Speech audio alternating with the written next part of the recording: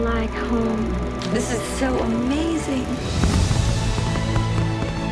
What is it? The stuff that dreams are made of. You know how to get me fired up. I've got you. You've got me. Who's got you? Anybody else just get goosebumps? My name's Ashionye Ogene. I'm a producer and BAFTA Warner Brothers Scholar at the National Film and Television School. And we're delighted to welcome Simon Emanuel, whose latest producer and executive producer credits include Indiana Jones and the Dial of Destiny, due for release this summer 2023, The Batman and the Rogue One, A Star Wars Story, plus many more. Now, we're also very excited to be joined by Samar Pollitt, VP of Physical Production at Warner Brothers Discovery. Samar has been working in the industry for over 20 years. Most of that time was spent as a key second assistant director and then as a production manager working on films such as Kenneth Branagh's Cinderella for Disney, Tim Burton's Dumbo, and Wonder Woman for Warner Brothers. Samar has also produced several short films and a feature documentary as an independent producer. So let's get straight into this. And I'm going to start by asking Simon to tell us a little bit about what his last credit was, what he was working on, and what he was doing there. Hello, thank you for having us here. I'm Simon Emanuel. I am a producer, currently working on Indiana Jones, which we're still in post-production on. We have a few more weeks to go there. And also I'm working on a TV series called The Acolyte for Lucasfilm, which is a Star Wars television series that's currently shooting in London. So yeah, that's kind of what I'm doing at the moment. Wonderful. And Samar, could you introduce yourself to our audience as well?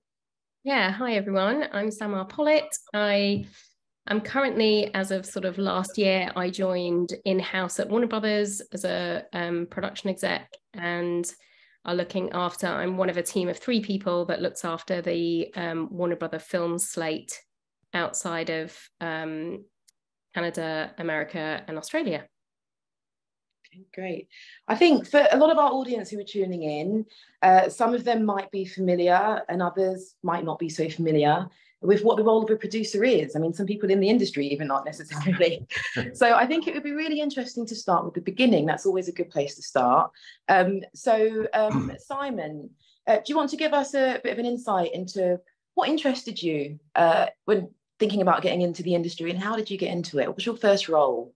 I started out, I left school at 16 and I went to work in London in post-production because I couldn't drive. So I figured running around in Soho would be a good place to start. And it was in the days when you literally used to cut on pneumatic tape, and I would literally run the videotapes from one facility to another. And that's how I started. And then I've done a very traditional career path, which is starting out as a runner. And then I went down the assistant directing route. So being a third assistant director, second assistant director, briefly a first assistant director, and then production manager, executive producer, and now producing. Yeah, so it's kind of there is definitely a definite career path and a ladder to, I think, where Samar and I both are now. I mean, what you've just described there is a route with someone who's really come up through the ranks. I mean, you've mentioned that in the space of 10 seconds, but how long did that take? I mean, that's a big... Yeah, it took me, I mean, I'm 48 now, so 32 years to get to where I am now. My first producing role was when I was 39, which was Rogue One, which is ridiculous. That was an incredible piece of luck. And I was UPM, so a production manager when I was 30, and then my 20s as an AD and kind of a PA from 16 to 20. So yeah, it takes a while. And also there are lots of stops on the way that are complete careers in themselves. I mean, lots of people who are career assistant directors, lots of people who are career production managers, career line producers. So yeah, it's not necessarily that you have to go from, one place all the way to the end. I think there are lots of, truly great careers along that path. I've just been lucky. Okay. And talented, I guess. Yeah. And Samar, tell us a bit about yourself as well. I know you've got 20 years of experience in the industry. What was your entry route in? Yeah, I mean, I guess mine's very similar to Simon. I did go to university and wanted to do film. So both of my parents used to work in film back in the 70s. And then they sort of went on different career paths when they decided to have a family because they just thought it wasn't very conducive. So they always used to talk about it very fondly, and it was always something in our household that was, oh, I remember once when I was working with the tribes and this, you know, and it was like sort of this really amazing adventures that they went on in their 20s when they worked in film. So it was always something that I wanted to do. And I studied film, but then of course it's a whole other ball game trying to get into film if you don't know anybody, especially. So I literally sent out hundreds of CVs and did as much work experience and working for free as I could whilst I was studying, to try and just build up my CV as much as I could. And then I was lucky enough to work at a casting agency that did extras casting, and from there got to go on set as a background artist. And I thought, you know, this is for me, really. I sort of looked around at what everybody was doing and the atmosphere and thought, yeah, this is absolutely where I need to be. And so, like Simon, then went through the AD ladder, and, you know, luckily my CV landed on the right desk at the right time, and I got a call to do a program, a mini-series called Band of Brothers. And I was supposed to go in for a couple of days, and it ended up being 6 months work. And then the people that worked on that then sort of employed me on the shows that they went on to do, and it sort of spiraled from there. And I went through the same path as Simon, with being an assistant director and then a production supervisor, production manager, and now working in-house as a production exec. Okay. And I think, I mean, there are different roles of producers. Obviously, you've got your producers, executive producers, lots of different roles in production. But I think it's quite interesting for people tuning in today to have a better understanding of what happens in the studio system. So I think people are more familiar, perhaps, with what an independent producer gets up to. But do you want to tell us a little bit about, let's say, for example, the last film that you worked on, what your day-to-day looked like, what your main responsibilities were like in your role, and what that was? I mean, I think you're probably your best place to do this.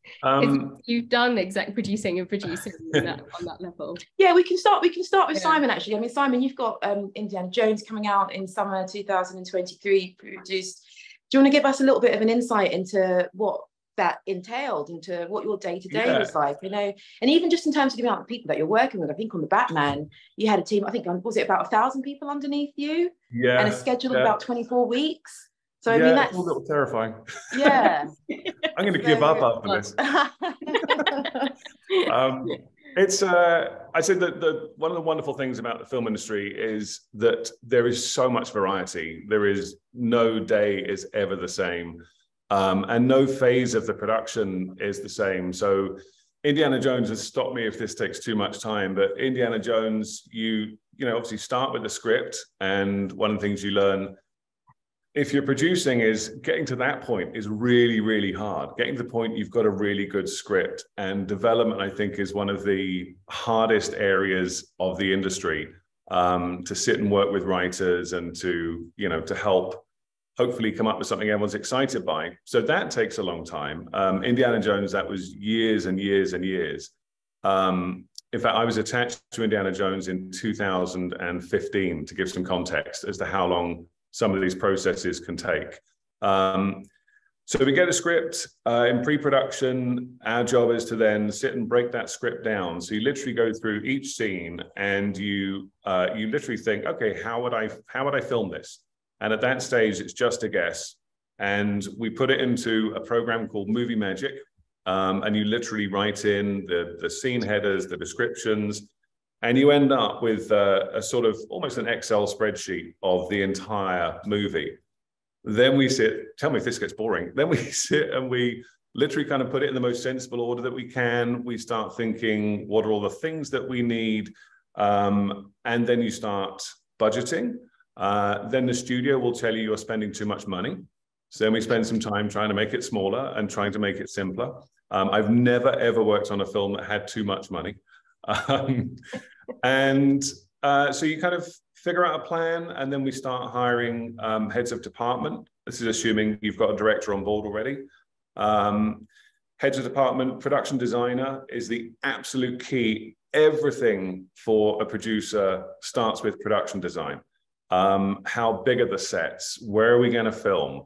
The size of every set is so key, because if it's a giant set, you've got to fill it, you've got to dress it, you've got to put people in it, you've got to service that. So for me, production design says everything about the scale of the film. And it's truly, I think, one of the keys to good management on a film. So hopefully production designer comes on, we find our locations, we start designing our sets, we bring on costume designers, and then people who are going to make the props that we need, special effects people. I could go on and on. All the elements that you need. We get closer to filming, we start panicking, somehow we get to the start line, and then we start filming. Filming is, for me, the best part of it. It's so fun. Going to set every day, starting incredibly early. As Samar knows, we generally will start filming at 8 o'clock in the morning. We either work a 10-hour day continuous, which means you literally work straight through, no breaks until 6, or we do a 12-hour day. A lot of departments have a significant amount of prep time beforehand and some wrap time afterwards. So I'd say to everyone on this call, it's a tough life in that way. It's long hours, it impacts your social life, it impacts your family life. We're all desperately working to try and find more of a balance. And I think Warner Brothers are really helping lead the charge there, because it's a growth industry. We want to get more people in, and we're trying to figure out ways that we can find more balance. We shoot, there's so much variety, you can't even get into it. I'm happy to answer any specifics later on. We wrap, hopefully. Everyone is happy, hopefully. We, at that point, assess, okay, how do we do? Do we have any money left? Did we spend too much? What have we got for post-production? And then depending on your role on the show, some producers will finish almost the end of filming. Some stay on through post-production, and that's then overseeing visual effects in particular, because on these movies, they cost so much money. Sitting in with editorial. On India at the moment, we'll do a final sound mix next week. So we'll go in and listen to everything, like hopefully that's it, and we get a chance to do final fixes. The scoring, the music, final visual effects, and then you get into marketing and getting involved with that and how people want to launch the film, what campaigns we're thinking of. Even thinking of a title takes forever. And then hopefully the film comes out, and God willing, people go and see it. That was a long-winded story, but there we are. But it's really useful. It's super useful, because I think the role of the producer, and this is why we're doing this panel today, to demystify it, it's such a big role. All the way through from prep and principal photography, post, then on to marketing, distribution, and all the different roles within producing. So it's really useful, I think, for our audience to hear what you've just mentioned today. But also, I think what's quite interesting also to know as a producer, what's your favourite aspect of production? What, out of all those different parts of the production process, what do you enjoy the most? Honestly, post-production. I mean, I truly love every element, but post is, firstly, it's a lot more relaxing, because hopefully, you've done a lot of the really unknown things. And in post, you actually start to see a film come together, and it's really magical. And for me, it's less pressure. I mean, don't get me wrong, there's a lot of people in post-production who are working incredibly hard. But if things are going well, it's a really nice time to, just to sit back and watch something you've worked on come together. I think it's really important, by the way, to say for everyone, there are so many different types of producing. And there is some producers who might raise the finance in the independent world. And literally that could be their sole purpose, is just to raise the finance and then give it to a bunch of people to go and make a film. There is I think most people term the creative producer, who is the person that might find the project, find the script, find the director, they develop that, and they're the person then that is on the set, but not necessarily involved with the financial side or even the production management, but they're there to solely help the creative, get up on the screen. And they often are the person that will be there right from the start all the way to the very end. Then there are producers, which are generally executive producers in film, or line producers, who are kind of the most senior production management. So you really are, you're responsible for the budget. You're hiring all of the crew. You're thinking about the methodology. How are we going to do this? And for me, I think there's a misnomer where people think that's purely a physical production job. But every single decision you make, and this goes to people in the studio system too, as studio executives, every decision you make affects the creative. So to say that role is not creative, I think is so wrong. But those are kind of, I mean, Samar, I think those are the main types of producing, but there's lots of sort of different types. Yeah, absolutely. I mean, from the studio perspective, there is, certainly at Warner's, there's a creative team. So there is a team of people that sort of help develop scripts, and they'll buy material and they'll develop that material. And then they might, sort of go out and hire producers for a show. And then it sort of, once that script is formed, then it comes to the production execs to sort of work out where we're going to shoot it, how we're going to shoot it, how much is it going to cost. And then it sort of then goes into, early stages of soft prep. And we have usually an exec producer on by then that is really sort of doing all of that groundwork to figure all of that out with a creative team. So yeah, so there are lots of different types of producers. And I mean, sometimes I still get quite sort of confused by it as well, and sort of still have to think, well, is that person more the creative, or, because each individual, I think, really comes from different angles, and it might be that a producer credit is given to somebody because they've spent the last 20 years working with that director, but not necessarily because their experience is sort of, independently producing movies. So there is a quite a wide variety of producers. So let's pick up on that, because I think both of you have had a wide range of experience in the roles that you've done within production, within the industry, but you've also worked together. So I think it's quite useful for people to hear who are listening today what that entails, what your roles were, how you worked together, and how much you enjoyed it as well. I came on to, so we did the Batman together, but we also many years ago worked on the Harry Potters together when we were assistant directors. So I was a PA and Simon was a second assistant. And and then, years later we worked on Batman together, and I came on a bit late on Batman. There was the COVID shutdown, and then sort of there was a bit of a rejig in production management sort of team, so I joined a bit later. But yeah, I mean, I really enjoyed the project because the project was huge, and it allowed, and at a time of COVID there was so much problem solving as to how we were going to do things with all of these restrictions in place. And I guess for me that's the biggest challenge of the job, is that you've always got challenges, but they're always so different. And so you're not often going over the same ground again, which makes it interesting.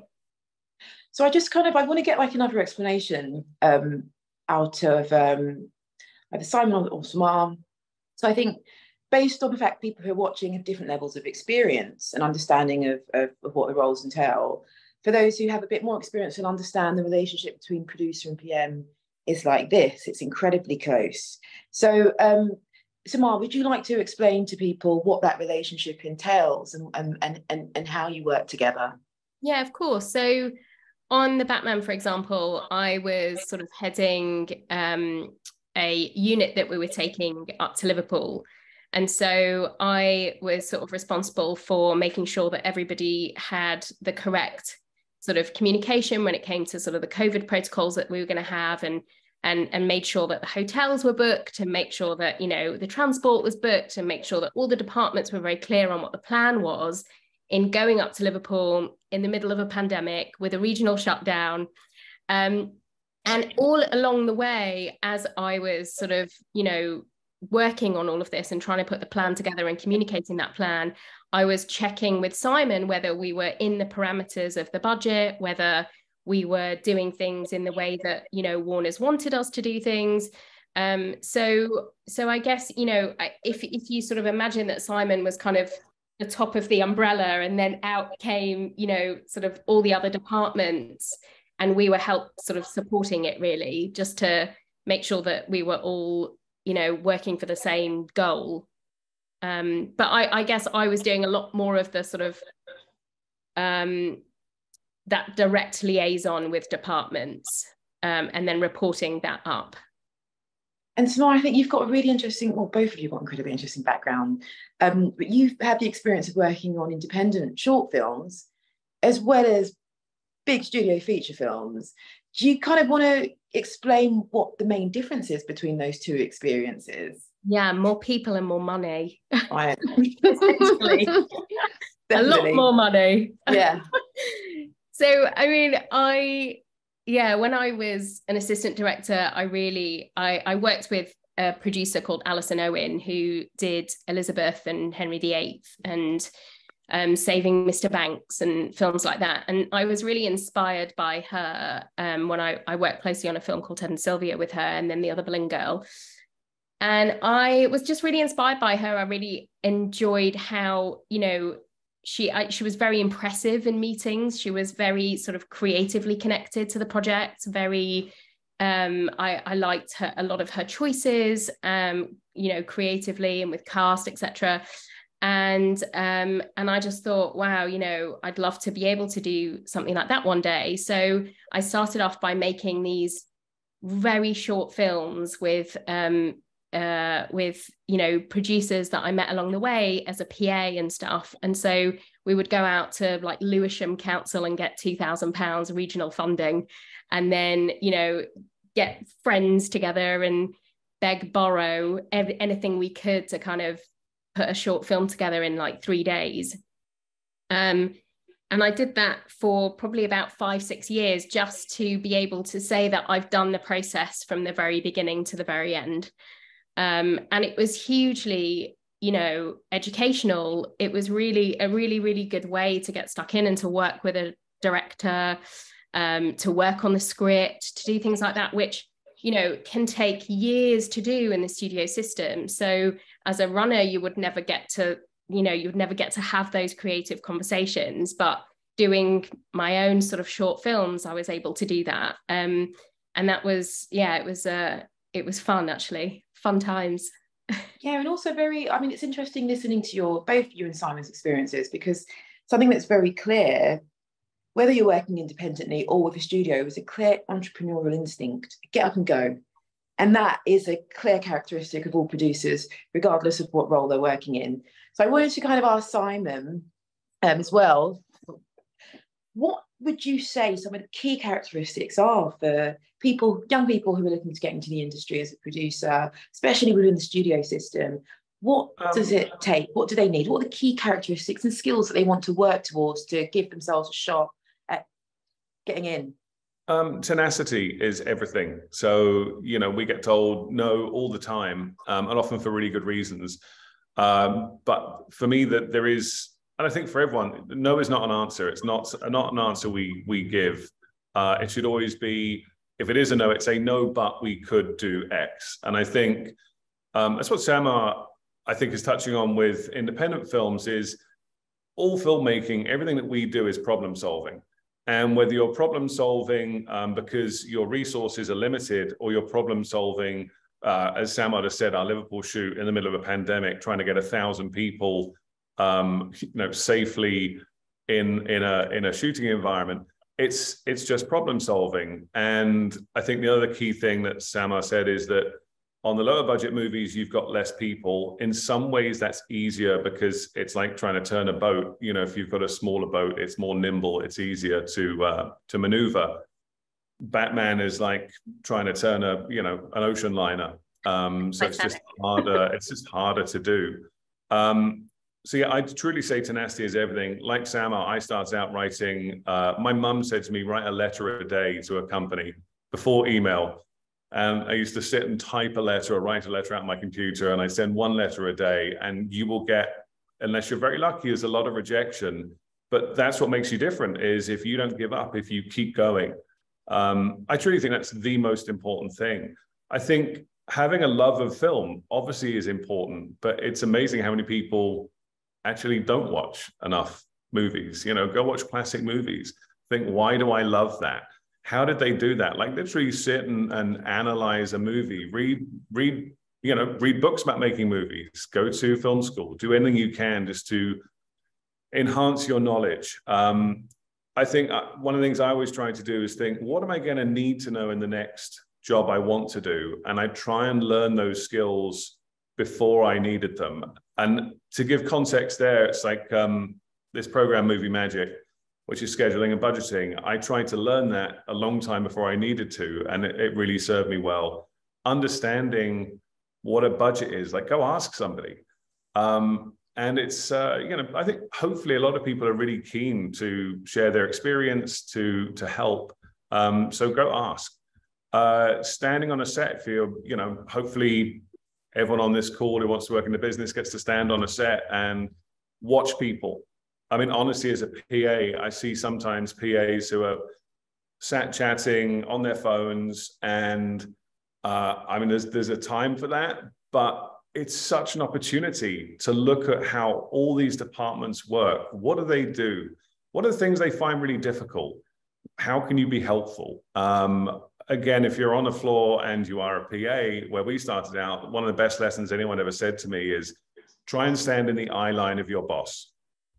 So every time they turn around, you're the first person that they see. And it was a really very simple, but really good piece of advice. Watching where people go. One of the things you find on a gigantic film set is, where's Samar? And if you're the person that goes, I know where Samar is because I was watching, and things like that, it sounds so basic, but it's really helpful. Then I'd say that no problem ever sits with one person. And Samar, I think, was honestly underselling the complexities of Liverpool. And what I always try and do is to build really great teams with people like Samar, who I can go, okay, I know that person has got that. And I trust that person. If they have a problem, they will come to me and say, okay, I've got to this point, I need some help. And that trust is huge. And what it does is, frankly, it means if you're lucky enough to be near at the top, if you've got really good people, you shouldn't have to actually do that much. And I'm not saying that to be lazy, but the whole point is structuring a management system. And also, then if there is a problem, you've got the time and the capacity to actually deal with it.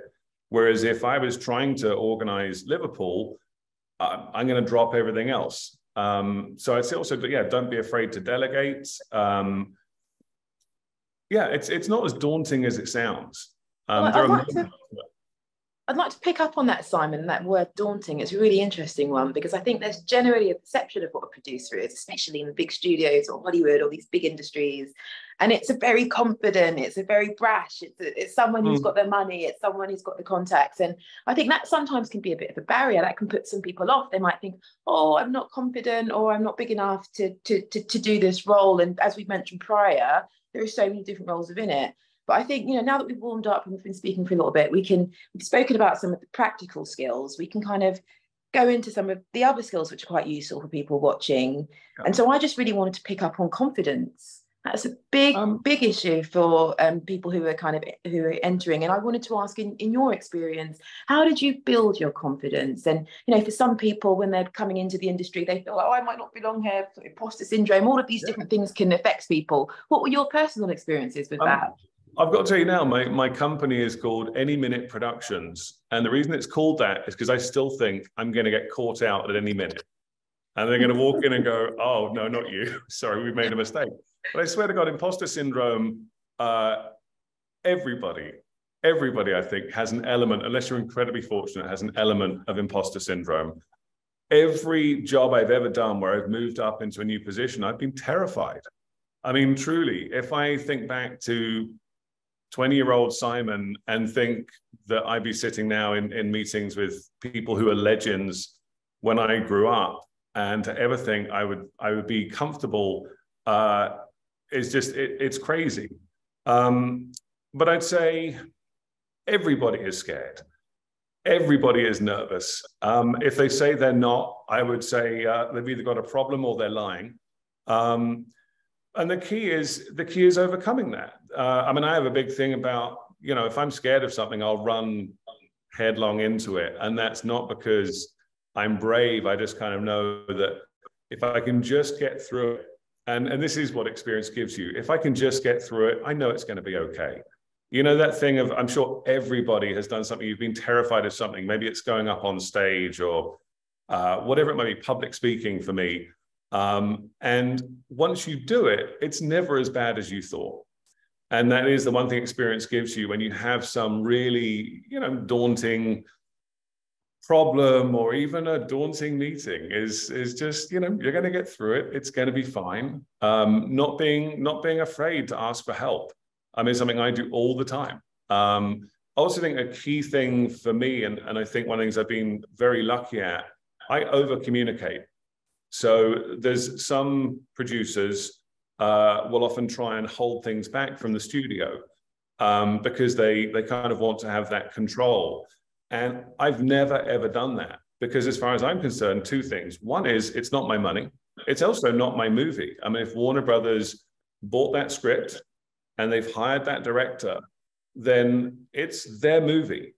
And if I don't think we can afford something, then I should be telling them because it's going to affect the film they think they're going to have delivered. So it should be their choice. If we're going to spend more money, ideally I go to them and say, I think this is going to happen. Would you like to do this or would you like to do that? So you're always partnering with people. But the key thing here, and the thing that makes it less daunting, is by doing that, it's not all my problem.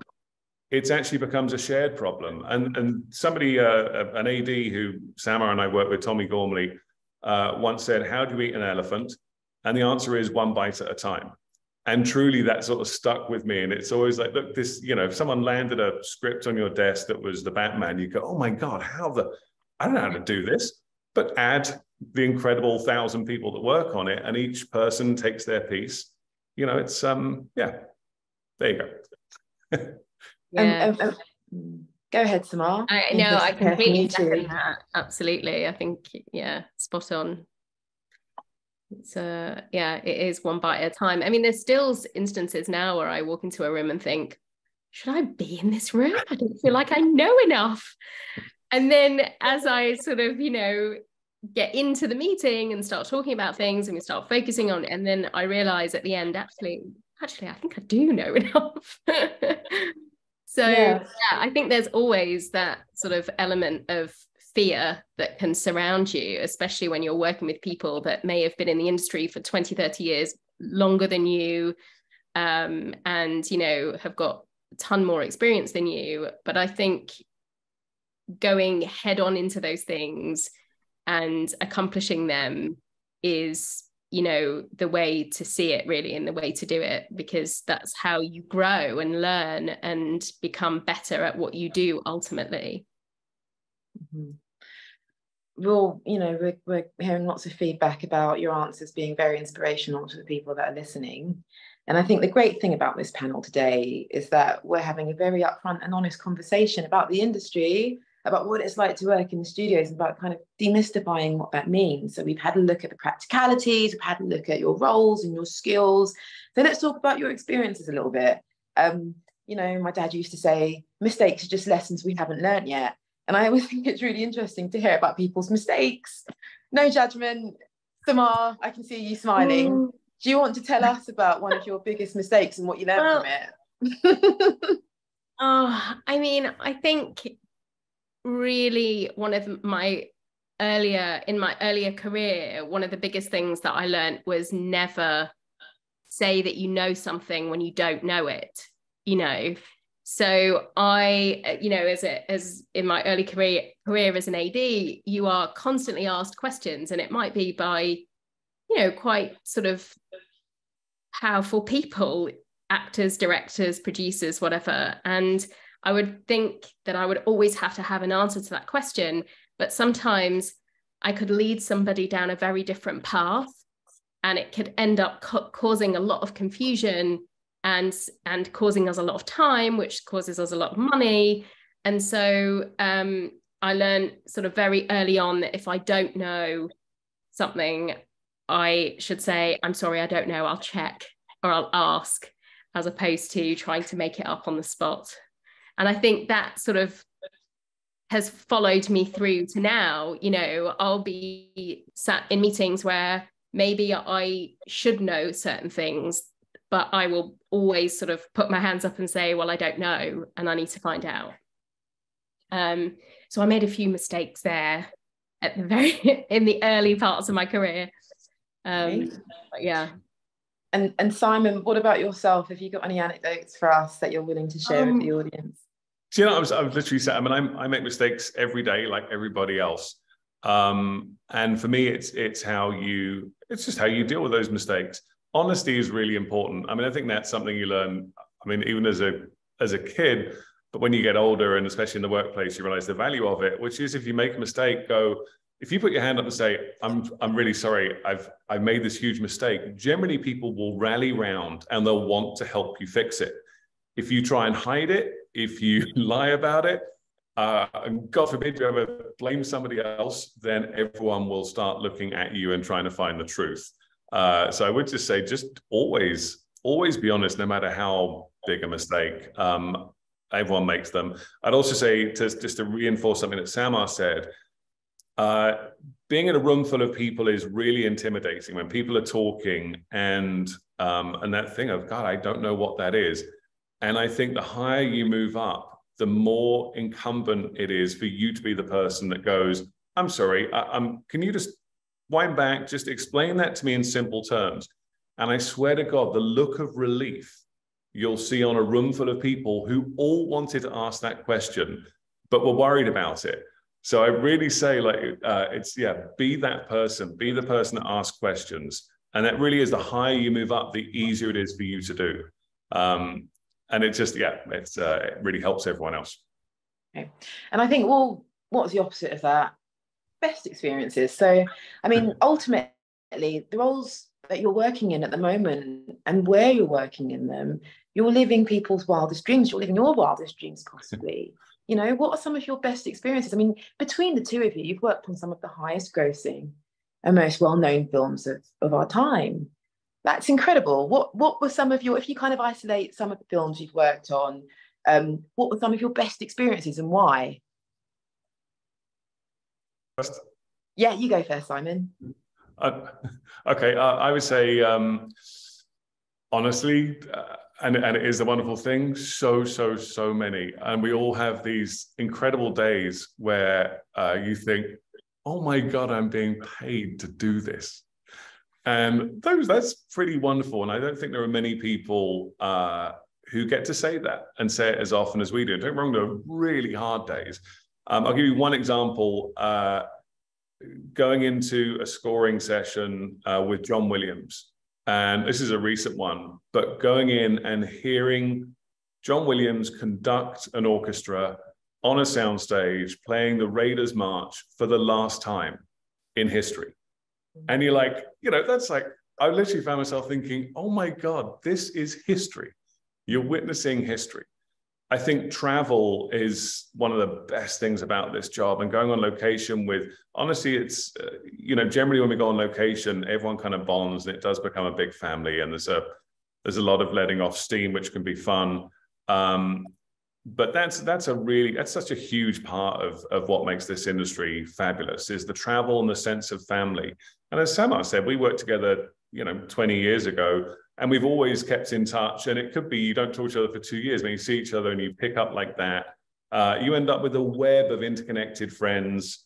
And I really love that. But it's a special industry. And I would say the Harry Potters, just to put it out there, the Harry Potters is the most fun and pleasurable experience I've ever had. It was so unique, and such an amazing thing to be a part of. Amazing. Thank you, Simon. And Samar, let's hear from you on that question also.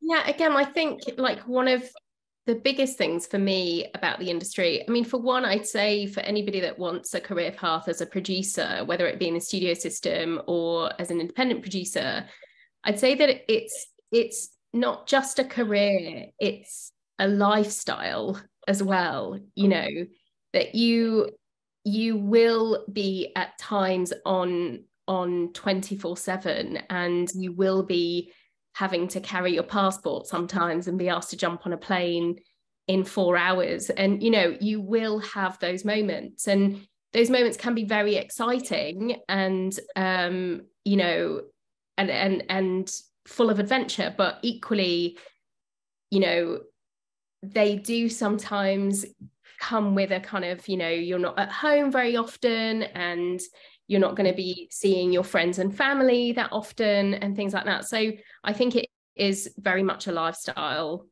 choice, you know, above anything. And but yeah, I mean, there's you know, like Simon was saying, there's lots of brilliant people that I've met along the way. There is, you know, again, no 2 days are the same. There's so many brilliant things about it. And I guess like one of my moments of awe is it's usually when I watch. So when you start on a project, you get the script and you kind of imagine what the scene is like, and you imagine the performers performing, and then the movie's cast, and then you start to imagine that person delivering those lines. But actually standing on the set and hearing the director say action, and, you know, seeing those performers bring the script to life is when usually my jaw drops and I'm like, oh my God, am I really here? So that is the most sort of awe moment for me every time. And Samar, just following on from that, I know both yourself and Simon have spoken about opportunity within the studio system and the opportunity that you can create for yourself. I always want to follow on from that. So I know that you do a lot of work with young people, encouraging them to get into the industry, especially people from backgrounds who don't necessarily feel like they could necessarily enter this industry. What words of inspiration do you have to people who look at these studios or look at this industry and think, well, I don't even know where to begin. I don't know if there's a place for me here. In 2023, what do you say to that? I would say that, I mean, when I first started in the industry, and it's getting better, it's not there yet, but it's not a diverse industry. And, you know, there wasn't anybody doing what I wanted to do that looked like me, you know, and especially in the UK, perhaps in the States, but not here. But that is getting better. And, you know, especially at Warner Brothers, we're really championing opening the doors wider, creating paths for people from diverse backgrounds to, you know, to enter the industry as entry level, or people that are sort of wanting to move over from other industries into film. So I guess, you know, there's not just me, but there's a lot of people out there now championing for a more diverse workforce, and also championing for a lot more sort of training. There's no vocational training for any position in the film industry. So I think that's another really important access point, to be able to, you know, upskill people and train people, and allow people to learn from some of the sort of the you know, the great people in the industry that have so much skill and knowledge that perhaps won't even be here in 5-10 years time. Do you see what I mean? Like, transferring that is really important. That's fantastic, both from the support from yourself and from Warner Brothers also. And I think very shortly, we've got about 10 minutes for questions, and we've got some really interesting questions that are coming through from people in the audience. I'm going to start with a question from Xander, and this I think we'll put over to Simon. And it's a really useful question. It's, what do you do as a producer during filming when you are on set? I split my time between being on set and being in the office. And it depends. Every film, every day is different. But I will always be on set first thing in the morning. So at 8 o'clock, and which is, again, just to make sure everyone's okay. I'll sit with the director.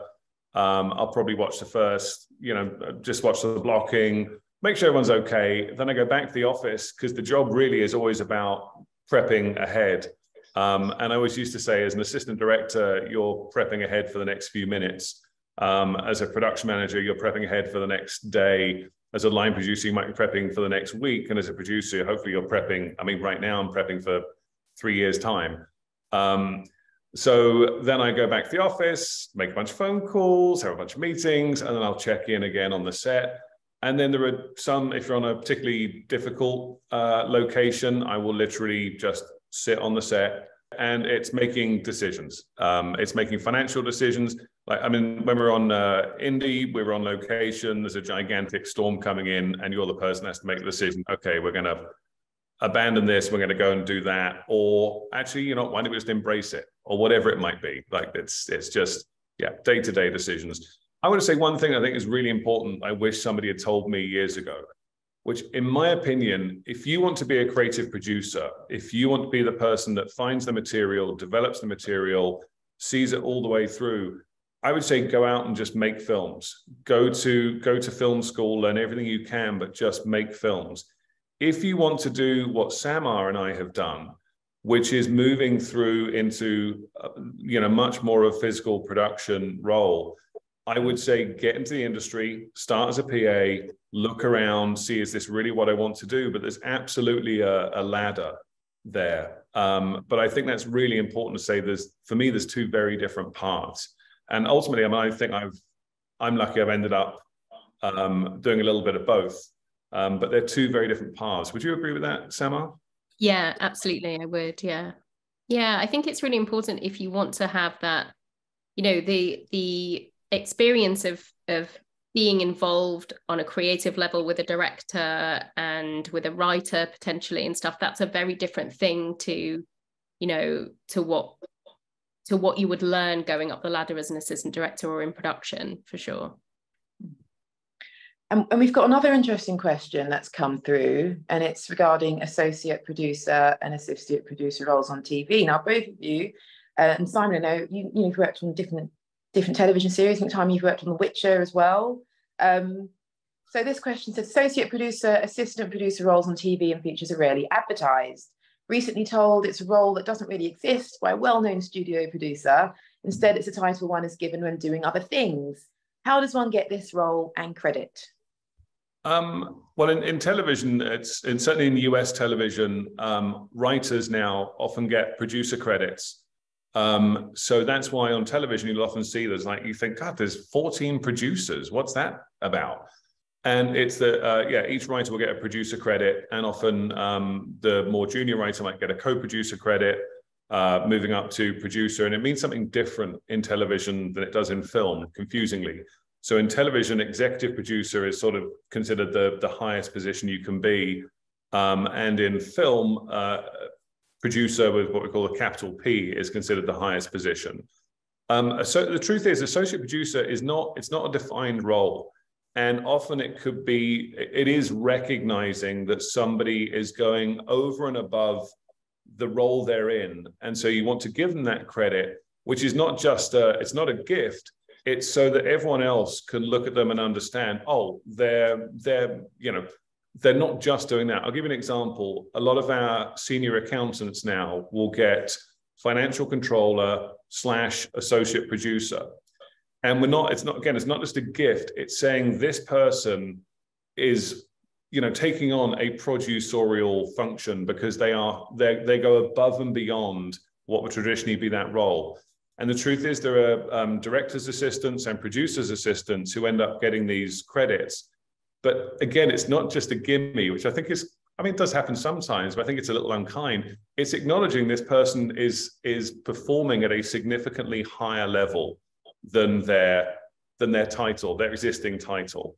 But it's not a defined advertised position in my experience ever. Do you agree with that, Samar? Yeah, absolutely. Yeah. I think we've got time for about 2 or 3 more questions. So we've got another one here. What sort of transferable skills do you think can come from other jobs, roles outside of the film industry, like project or team management? That's an interesting one, because I think it's good for us to think about getting people into the industry who are perhaps not already in it or don't see an entry path into it. So what sort of transferable skills do you think can work in the role of a producer in production? I mean, I think there are lots of transferable skills. I think essentially planning, organizing, anything that's sort of customer facing also is really good. You know, you're working in a pub or working in retail, all of those skills of like managing money and, you know, and reporting and dealing with customers. You know, we're often in situations where we have to deal with, you know, members of the public if we're filming in places, or we have to go and meet with councils and things if we want to, you know, set up a shoot somewhere. So there, you know, and also sort of leading teams of, you know, like on Batman, when Simon was leading a team of nearly 2,000 people. So there is, you know, that there's a lot of transferable skills, I think, that can come from jobs and positions like that. We recently had on Wonka, there was a scheme transferring people from the aviation industry into film, because of the pandemic. Obviously aviation, you know, was suffering, and so there was a lot of, so we ended up employing a pilot for BA, and he came in to help in our COVID department, but then really, you know, enjoyed what he did and wanted to sort of go into production post that. So, you know, there are lots of transferable skills, I think, from other industries. Okay. I was just going to say the customer service thing. I couldn't agree more. I always say that the production team is customer service. And that means if someone walks in with a problem, you don't go, oh, it's like, okay, well, you know, what do you got? You should be welcoming. And it's so important, as Samar said, like actually dealing with people, dealing with all sorts of people, and being able to do it in hopefully in a pleasant way, because my God, it makes the world go round. Yeah. Well, dealing with people, that leads me on to our next question from Max Phillips. And this is one for Simon. Simon, what is it like working with a director? Is there anything a director can do to make the process easier? This is perhaps someone who's already worked with a director. All directors are different. I think really, I mean, it's a general piece of advice, but really trying to look at people's jobs and think, what is it that's hard? And I'm going to quickly move this to actors, but often you can hear people say, oh, actors are so difficult, actors are so this, actors so that. And again, one of the best pieces of advice I ever had was to read the call sheet, which is the, you know, every day we give everyone a piece of paper or an email now that says, here is our plan for the next day. And if a character in the scene, let's say they're going to their mother's funeral, well, it's not the time to be having fun and jokes with the actor who's playing that role. And so to sort of approach, especially actors, but I say this goes with directors as well, to think, what are we doing today? Is it the time to have fun and jokes? Is it the time to be a little more serious? Is it time to be quiet? What is it the director's getting at? What is the problem? Because often people will, if somebody was to you know, be a little animated or frustrated, rather looking at that frustration, it's okay, what is causing that? What can I do to help? Sometimes just listening. I work with a director who would say to me, can you, and I'd have a call and they say, can you come down to the set and see the director? Absolutely. And I go down and say, what's up? What do you need? I just need you to be here. Okay. And this director said, I just like having you here. And it can be as simple as that it's just giving somebody a level of comfort, security, but mainly thinking, what is that person trying to achieve, and not taking necessarily the emotions at face value. What is causing that? How can I help? And then there's also, obviously, there's logistical problems, every day. How am I going to get the shot? The sun's going down. We're not going to finish a scene, and thinking, okay, well, how can we do that? How can we figure it out? And always trying to find a yes. And I'm also going to say, and I'll shut up after this, but there is such a, when you think about telling stories, and I could use Star Wars as an example. You could make a Star Wars movie you could tell that story on the stage. In theory, it's a story. You could tell that story for $1 million, $100 million, $200 million. We're lucky enough to tell those stories at the top end, but don't ever tell me it's impossible, because storytelling is something we've done since human beings have been on the planet. And so again, it's always thinking, if somebody is saying this is the only way it can be done, not just saying no, but coming up with well, could you do it this way? And often what I found is what I suggest won't be the thing that people will grab onto, but if it just helps them to reframe their own thinking, and then they can come up with their own solution. Yeah. Well, I think that brings us to a close, and what an incredible way to close with such inspirational words. And just throughout, thank you so much, Simon and Samar, for taking time to share your experience and truly inspire a new generation of talent. We look forward to seeing what you both create next, and also what our audience who are listening today go on to create. Thank you once again for your time. This has been a hugely fascinating and inspirational talk today. Thank you. Thank you. Good luck to everyone. Yeah, good luck. Thanks very much.